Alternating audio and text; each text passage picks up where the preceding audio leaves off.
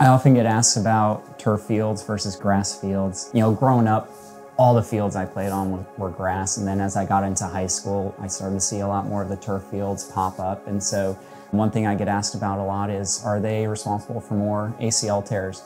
The short answer is, I don't know. Some of that data is a little bit mixed out there, but anecdotally speaking, you think about playing on a grass field, it has a little bit more give to it than a lot of those turf fields do. So, you know, theoretically, instead of twisting your knee and tearing your ACL or spraining your ankle, your foot just slips off the grass and, you know, you slip and fall that way instead of pivoting and turning those joints into a position that can injure ligaments and tendons.